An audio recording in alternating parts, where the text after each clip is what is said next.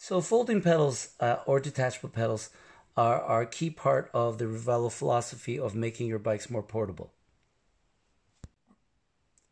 So this video is about the operation and installation of the pedals. If you get your bike shipped from us, you might need to install the right pedal. What we include is the pedal itself and a 15mm installation wrench. Important thing to note is that pedals come in left and right threading.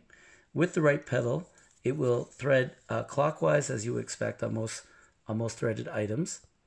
And on the left pedal, it threads counterclockwise.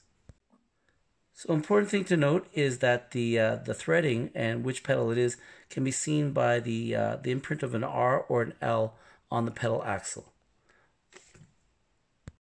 So with the right pedal, I'm going into the right crank arm. I put the washer in the middle, and I will make sure I've pre-greased the threads, and I'm just sort of guiding it in on 9-degree angle. Now that I've got it into the crank arm, that's when I can use my pedal wrench. So as I continue to tighten this pedal, the important thing is as you get to the end, is use leverage from your pedal wrench and give it a good amount of torque. Not so much that you can't get it off again, but enough that it keeps that threading nice and firm. So these are the composite pedals that come with the sport version of the Lift, and but the alloy pedals operate much the same way.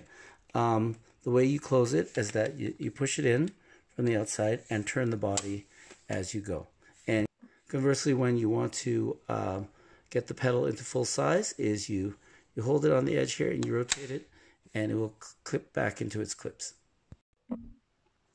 In the case of our detachable pedals, these couplings will be pre-installed on the cranks, and the way it works is that you hold the axle of the pedal, and on the axle of the pedal there's this hexagon shape that inserts into the coupling, okay, and you can just push it in, and the release is to pull up on the coupling, and then you have your pedal.